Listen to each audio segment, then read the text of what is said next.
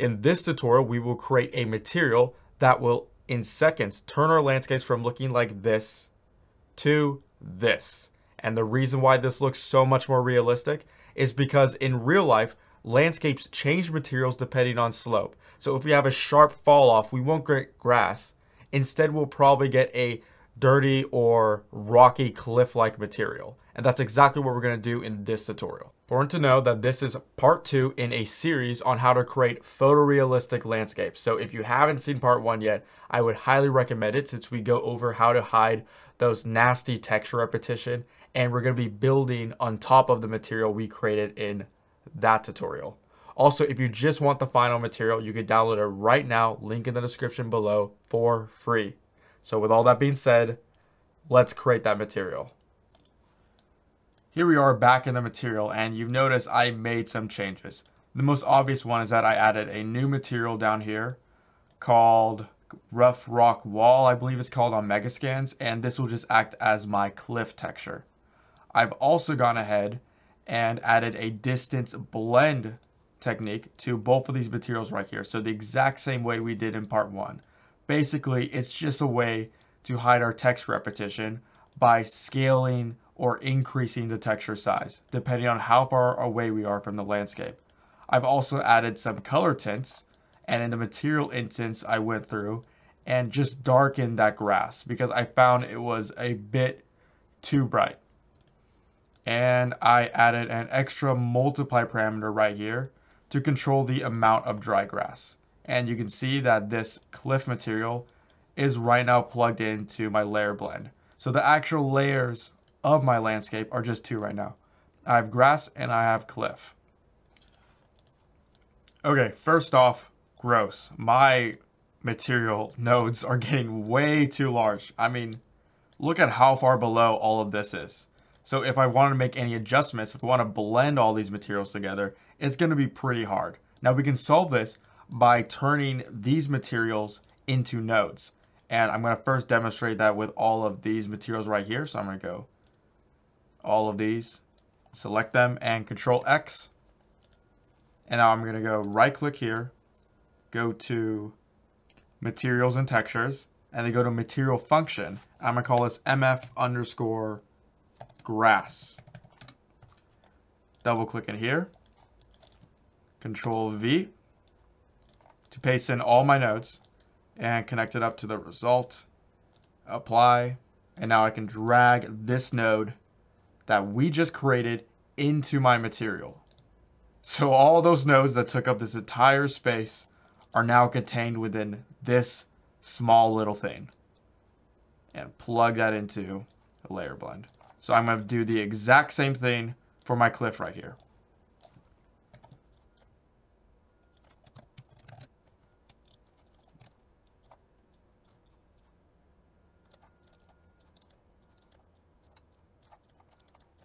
And yeah, I'd say my material is a lot more manageable right now and just a lot nicer.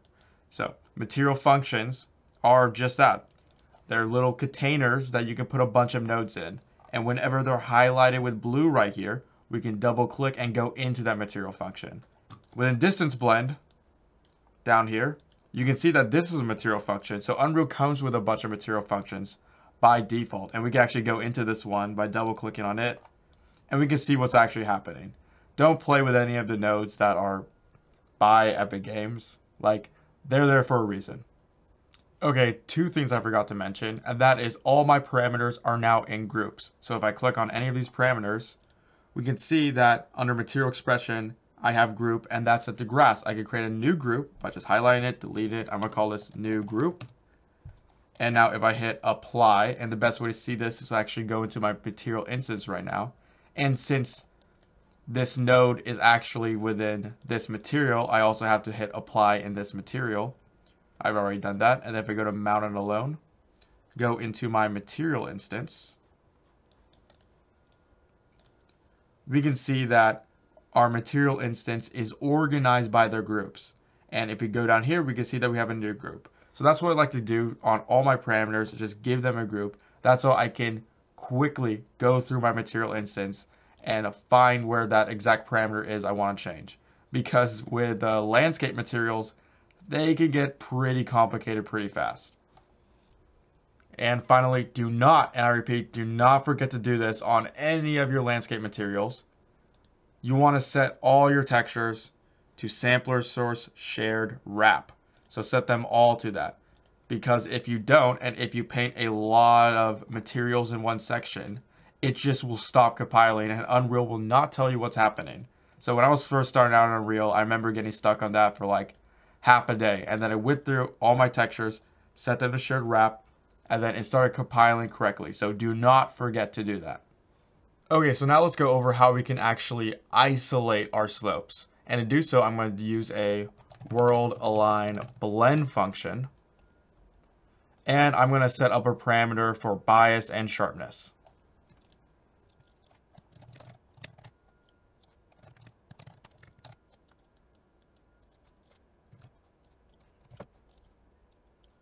So I found a value of 30 for slope sharpness and a value of -12 for slope bias to be pretty good default starting numbers. So now I'm going to go plug up this function to my base color. That's so we can actually see what this is doing. So I'm going to drag out from the alpha, go into base color, hit apply. Okay, so immediately we notice our function is doing a really good job at just isolating those really sharp sloped angles. But we will also notice is that the transition between the different values are pretty splotchy. That's actually because it's taking into account the normals of my grass. So if we zoom in, we can see some grass strains. Now, if we don't want that, if we want a smooth transition, I can go back to my landscape and we can use the explicit normal output and plug that into base color, hit apply.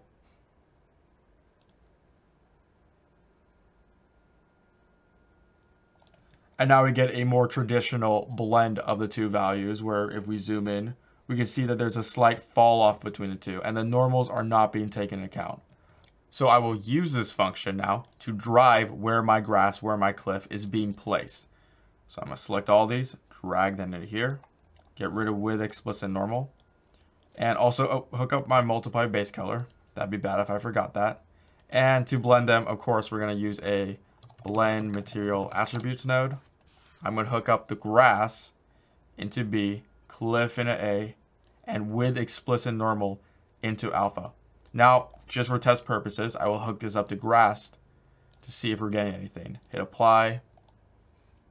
And immediately we'll notice that it's going into effect. So all the really sharp slopes where you would normally expect there to be cliff, there's cliff. And then there's grass where there's a flatter area. So we get nice flat plains, and then we also get a good transition into rocky cliffs, which is pretty realistic. And remember, this is using with explicit normals. If we were to drag alpha in here, we would get an error that our landscape isn't compiling correctly. And I'll go over a way where we can bypass that and actually use the normals to blend the two materials together. But for now, I'm going to stick with explicit normals. And I'm going to create a new layer. And I'm going to call this auto. And plug this one in there and plug grass back into the grass layer. Hit apply and hit shift 2 to go into my landscape mode, go into paint. And sometimes we don't see our new material there. That's fine. What I'm going to do is save all, go into my landscape, and unapply this landscape. And then reapply the landscape material instance. So now if I go into landscape mode, we can see that I get my auto material right there, and our preview is showing that it's working correctly. So I'm just going to create a layer for this. So weight blend normal. Hit OK, and instead of going through everything and just painting everything, I'm going to go right click on grass and clear that layer. And then I'm going to right click on auto and go fill layer. Okay, nice. So our auto material is working right now. And we also have the ability to switch between grass and cliff. So let's say if we have cliff in an area we don't want to, I can just go to grass and paint that out. Likewise, I can go to cliff and manually add in cliffs if I need to, just to better fine tune my landscape. Okay, so at this point we could pretty much call it done. If I open up my material instance, dock it right here, we have the ability to even control where that angle starts. So You can make that angle a lot larger, so less cliffs or more cliffs. So I'm gonna get rid of that. But there's just one issue in that if we zoom in, I think it's fine right now, but what if you don't want this really soft transition between the cliffs and the grass, and you want the normals of both of these textures to drive where that transition is? Well, we can go back to m_landscape and we can use alpha, but as we just saw, it gives us an error. So we're gonna have to do some fiddling right now to get the alpha working. We can give ourselves the ability to blend materials with an alpha by using a matte layer blend standard right there. But there's just one issue, and that I want to plug in both the explicit and the alpha. So I want the alpha to affect all the channels, but this one to only affect the normal. So I'm gonna have to edit this function. So I'm gonna double click in here, and this function might look complicated, but it's actually pretty simple. It's basically just two materials having all their channels lerp together, and all of their alphas are being connected to this alpha input. You don't want to edit engine materials. So what we're going to do instead is copy this material and create our own. Then we're going to edit it. So I'm going to go to Browse, find where that is, Control C, go to where my materials are, Control V, right click, rename, call this My Blend. Go into it. And now here I'm going to go duplicate this alpha. I'm going to call this alpha_normal. And have this affect the normal map. So find where my normal is. It's right here. Drag this in and switch it from alpha to alpha normal. Hit apply. Drag my new material function that I just created into landscape. Here. You're going away. Then drag alpha into alpha and explicit normal into alpha normal. And then I'm going to use the same setup right here. So I'm going to use grass at the bottom layer, cliff as the top, as the base, and then I'm going to drag this into layer auto, compile. Okay, and we can hop back into our level, and everything is looking a lot more realistic. If we go in, we can actually see that the transition isn't just a smooth fall off. It's actually using the normals, so some of the grass is blending over into the cliff. And yeah, you wouldn't just expect there to be a sharp fall off and then no grass. You'd expect there to be some grass still growing on the cliffs. So I think in this instance, it made our scene a lot more realistic. So for some scenes, I want a normal blend, but for other scenes, I don't want a normal blend. So I'm going to give myself the option within my master landscape. So I'm going to right click. Let's go static switch parameter. And I'm going to call this one is normal blend. So if this is true, we're going to use this one. If it's false, we're going to use our traditional one. And let's move everything back. And then if we connect this up right here,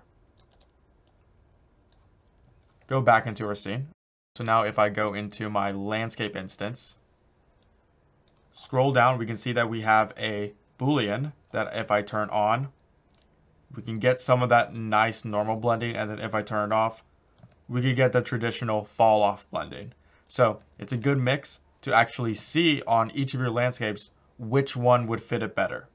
So maybe you want the blend, maybe you don't. Right here is a good example of when you would want the normal map blend. So I'm in the Arctic scene that comes included within the downloadable content. And if you look right here, yeah, this isn't really looking too nice. And we can visibly see the fall off and where the vertices are. So if I activate my use normal blend, instantly, I mean, like automatically our landscape is looking like 5 times better. And we can actually see some nice transitions. And even if we look at the distance, this is before, this is after, it just adds some nice variation to that transition. And right now, I would say we are pretty much done now. One thing you could do, and I did do this on the actual landscape that you can download right now, is add in another blend with a third material that goes in between the cliff and the grass. So maybe like a dirt material. That's how it goes from grass to dirt and then the cliff. I think at this point, I might as well show you how to do that. So here is the downloadable material, and you can see I have a new world align blend, and I'm calling all of these parameters extra.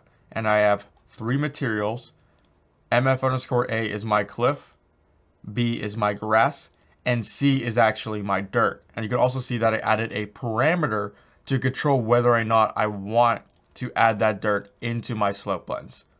So I'm not going to go through how you do it because it's pretty much just plugging in and doing all the normal math. And if you really want, you could just go into the material and Control C all this and Control V this into your own material. So go ahead and do that.